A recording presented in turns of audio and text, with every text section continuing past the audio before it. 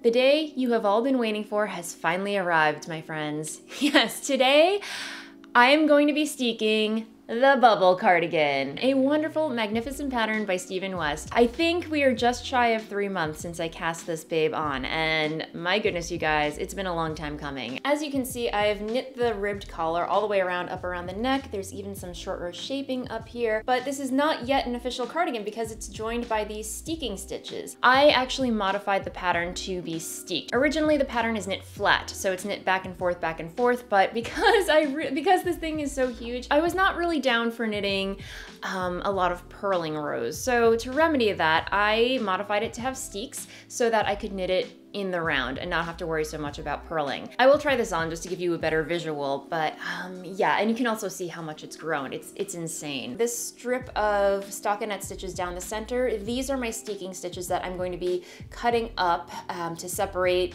the garment to make it a cardigan, because right now this is not a cardigan. It just looks like a wonky piece of abstract art right now, if I had to describe it. But yes, for those of you wondering, I did knit the collar first before commencing with the steeking. I mean, there's no rule saying that you have to knit the collar before steeking. You can certainly do it after. I just think it makes life a lot easier to, you know, get the collar on there, and all you have to do is steek it and you're done. This cardigan will be done today.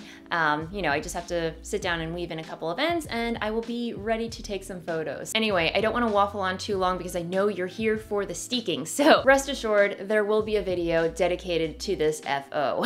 But that said, I do want to mention something quickly before we get into everything. You might notice just a little bit something different happening in the background. And yes, there is no more yarn in my cubby holes. No, I was not robbed. No, the moths have not attacked my yarn stash, but I have packed up all of my yarn because, as I've mentioned in previous episodes, my husband and I are looking to move. We still don't know where we're moving at this point. You know, we have a couple of, you know, houses in mind, but nothing is set in stone yet. You know, we're just getting the ball rolling, putting our place on the market, and, you know, having an open house and all that good stressful stuff that comes along with buying and selling a home. Good times ahead. But anyway, I just want to give you guys a little heads up that, yeah, the background and scenery might be changing up here and there in the next couple of weeks, months maybe, I don't know. It's all a mystery. Sorpresa. Anyway, that said, gather around, grab a cup of something, buckle up, buckaroos, because we're gonna do some steeking.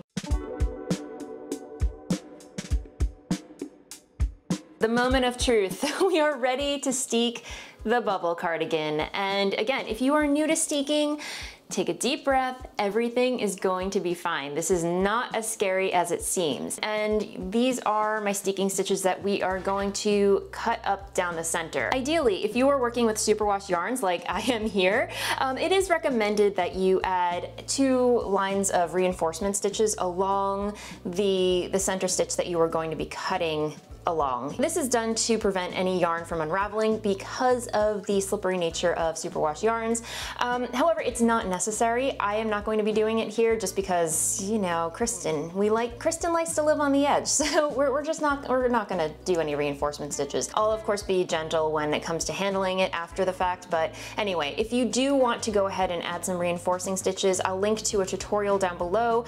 You can also take it over to your sewing machine and add a zigzag stitch on either side of the steeking line, but again, it's not necessary. I did go ahead and knit the ribbed collar before the actual steeking process, so here's what it looks like on the right side once it's flapped out. So it has like this very nice neat line. And if you recall, when I added the steeking stitches, I did add 2 columns of purl stitches on either side of this stockinette strip. So those 2 rows of purl stitches made it really easy for me to go in there and pick up and knit the edge of the collar. Yeah, so that is how that went down. So I'm just going to fold these up out of the way. So without further ado, I'm gonna take these beautiful Merchant & Mills embroidery scissors or trimming scissors. I don't know, what do you call these? I have no idea, but these are handy. I keep these in my notions pouch at all times and they're super handy. I love them. I'm just going to eyeball this and pick the centermost stitch column, if stitch column, is that a thing? And just cut. So there we go. And just follow this line straight down trying not to cut into my fabric below. It might behoove you to put a book in between, underneath. There we go. So you don't run the risk of cutting into your fabric underneath. Continue cutting. Take your time, be very slow and deliberate. You don't want to, while this is easy, you certainly do not want to rush this. Following that line down the center.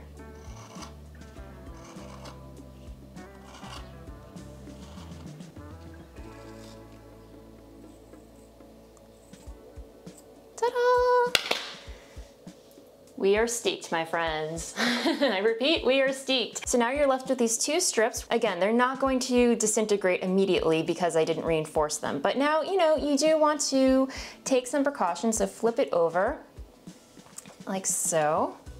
And these are just going to fall really nicely into place on the wrong side of your work. And now you're gonna wanna take some matching yarn. Here's what I have left over from this project. So I'm gonna take a length of this, and I'm gonna thread a darning needle. I'm just gonna roll these raw edges under themselves and make sure they're lying flat against the wrong side. And this is exactly like, if you're familiar with sewing, this is exactly like whip stitching a raw hem, or raw edge, if that makes sense. If you want, you can certainly add some removable stitch markers to hold everything in place, but you know, I like to press the edge down with my finger as I go, and I can also use the stripes as a guide to make sure that everything's lying evenly. So to get this started, I'm just gonna take some stitches, a couple of bites of stitches from this rolled edge right here, and a couple of bites of stitches from the wrong side, if that makes sense. Pull through, leaving a little bit of a tail so I can weave things in later, and then just create a running whip stitch along the edge. And again, you don't want to pull too tight, you don't want to create any puckers, but you just want to create a nice even line of whip stitches to hold everything in place, like so.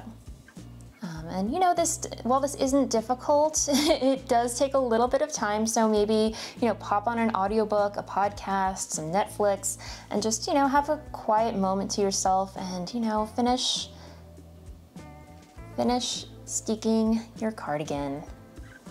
And you can already see, I mean, I'm not gonna lie, it looks like a hot mess on the inside, especially with all these raw edges here, but once everything's said and done, your stitches do lie nice and flat against the wrong side. But of course, with some wear and, you know, some gentle washing, you're going to start to notice the stitches starting to felt a little bit, which is exactly what you want. You know, the more felting, I think, on the wrong side, the better, because that just adds some more reinforcement, just to make sure that your stitches stay put and in place. Yeah, so felting on the wrong side is not a bad thing.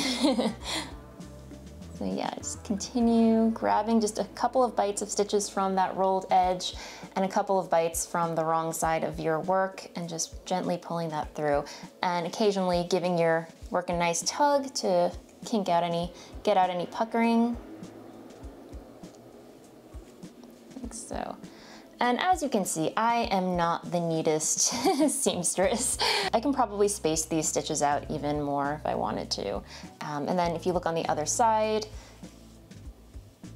it's invisible. You don't see anything. So yeah, it's gonna keep going.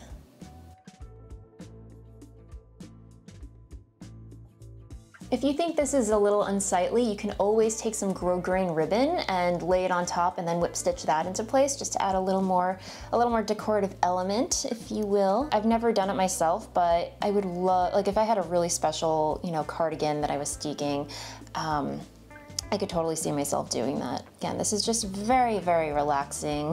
This is not stressful at all. As you can see, the stitches are not unraveling on each other, so it's not the end of the world if you didn't reinforce your stitches. But if you are working with yarns like silk, any like super slippery yarn, it would behoove you to reinforce your stitches just for that added insurance. But yeah, as you can see, the sky is not falling.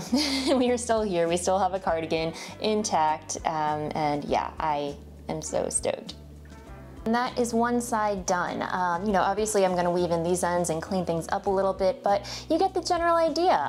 So now I'm gonna go over onto this side and do the same exact thing, just on the opposite side. And we will be done steeking this cardigan. And just like that, my bubble cardigan is complete, my friends. Yes, it is blocked, it is steeked, all the ends have been woven in, and I will stand up so you can see. It is quite massive on me, but you can see the steeks right here. It looks really nice and neat on this side.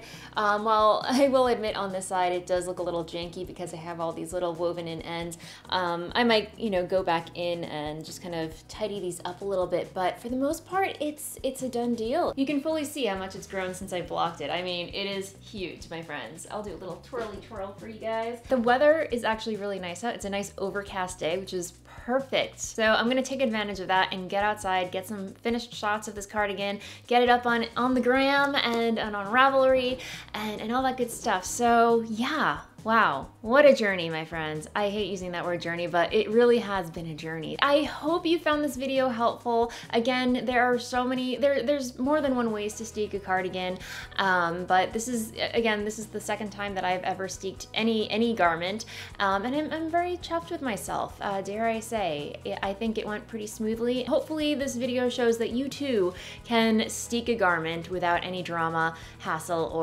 or trauma. Thank you so much as always for hanging out with me. If you're new here, welcome to my little corner of the interwebs. If you haven't already, I highly recommend that you like and subscribe down below. I put out videos for your viewing pleasure every week. And until the next video, have an amazing day, and I will see you next time. Bye!